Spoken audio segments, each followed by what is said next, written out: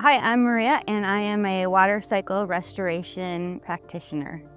Quite a few years ago, I wanted to grow my own food, and I found out I was not naturally talented at that. So I started studying soil biology.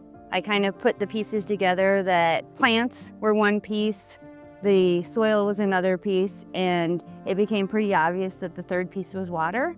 I was not directly thinking about water in relation to our climate issues. I knew that vegetating landscapes was important for soil and holding water in some capacity, but I hadn't been thinking about water cycles in any way.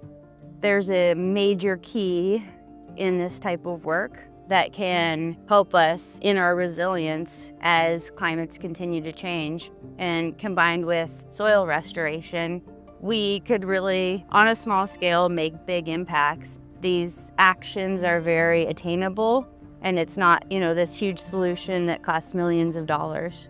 The sweetest story is I have a neighbor. She came to me one day and said, a contractor wants $10,000 to redirect this water that's causing a problem in my driveway.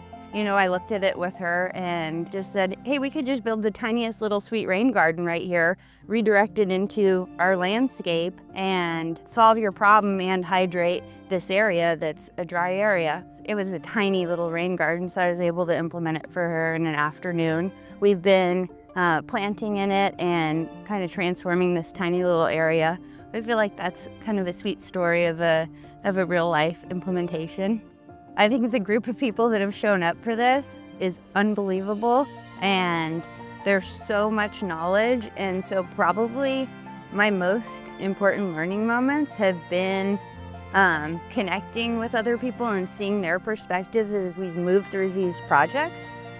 I'm gonna get some more excavator experience. I think there's a lot of opportunity in these big earthworks projects to do some more work with soil biology. Combining that could be kind of an angle that some of these projects could really benefit from. So I think knowing how to build these systems is important, but I think also knowing how to improve these systems is, an important place where I could continue to work.